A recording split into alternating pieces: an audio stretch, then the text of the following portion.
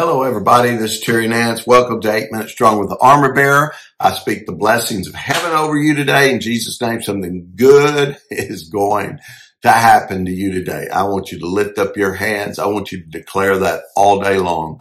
I want you to speak the word of God over your life. Psalms 34, I'll bless the Lord at all times, and his praise shall continually be in my mouth. My soul will make its boast in the Lord. The humble shall be glad and hear it.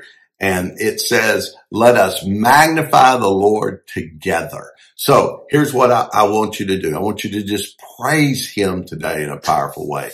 If you enjoy the broadcast, be sure and subscribe. Go to godsarmorbearer.com, get the material.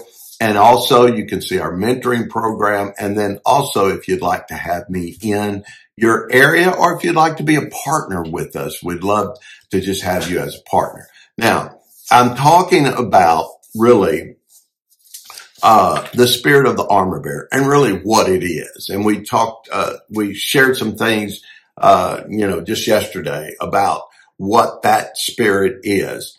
Well, as an armor bearer, number one, you're coming in, you've got to maintain an attitude of peace and joy in your life. And I read Ephesians 5, starting at verse 18.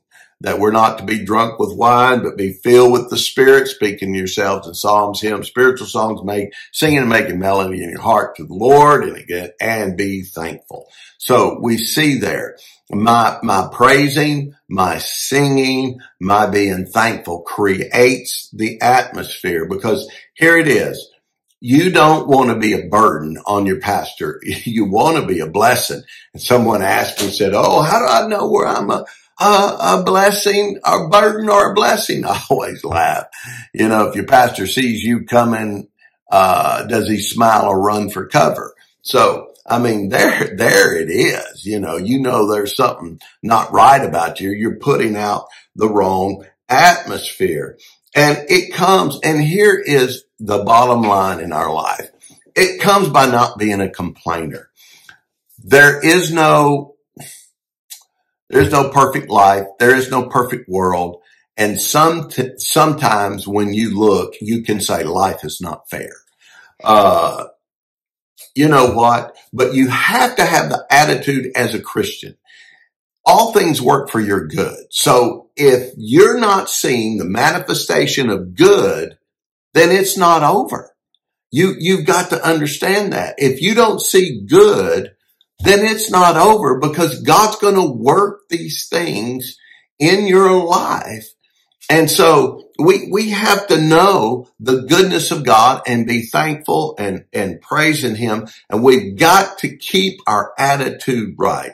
Your attitude, I always say this, your attitude determines the altitude you fly at.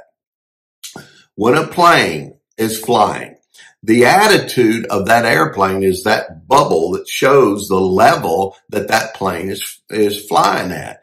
But if the pilot pulls the nose up of that airplane, the airspeed's going to slow down because of the headwind coming. If he continues to pull it up, it's going to slow and slow until finally, when he gets that straight up, guess what happens to the airplane?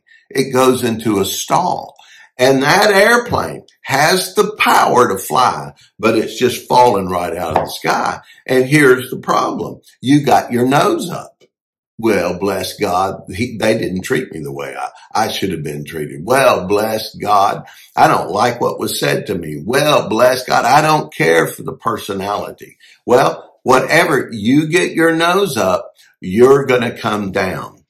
And when you fall, I'm just telling you, you're going to hit the ground. And what we do is, oh God, I don't understand why you're not doing something for me. I don't understand why you don't love me. Well, the problem is you got your nose up. You have got to bring that attitude down. Not everything in life is going to go to your favor, to your wanting or your liking. Now, God is the God of favor. He will give you favor. But man, I'll tell you one thing, the Bible's really clear. The Bible says God sets himself against the proud. So, I mean, anytime there's pride, you are shutting God's grace in your life. Oh, Pastor Terry, God's grace is going to flow no matter what happens. No, the grace of God is there, but you're not tapping into it. You've got to activate it, and you activate it through your faith and through your love walk. I mean, I walked in some very difficult situations, and I had to look at my own self, and I mean, I was not happy because of something someone did or whatever. And I had a choice. I had to stop and think. Now, I could bring them good, but all it's going to do is hurt them, and it's going to hurt me. And that's nothing but pride. And so I had to bring it down and say, Father, help me. I don't want to hurt them. I want to help them. And when I came in with the right spirit, many times I've been able to help people and said, hey, let's bring it all down to a notch. I love you. And and I'm always have an elder with me, but I said, let's work this out if it's possible. And if it's not possible, at least let me bless you if you're going to leave, and there you bring that down. You create a good, pure spirit of liberty in the atmosphere, then you can help someone. But if you come in there with a wrong attitude, well, no one, blah, blah, blah, blah, blah, you're bringing destruction on yourself.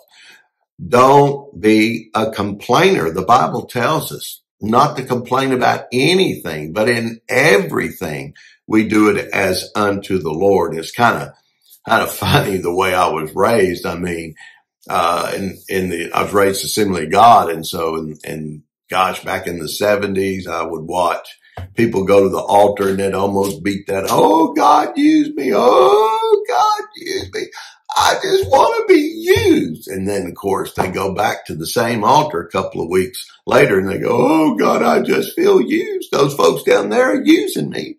Well, you the very one who prayed to be used. I know that's funny, but the point is you have got to yield to the Holy Spirit, and you got to bring your flesh under. You don't get the right to be ugly.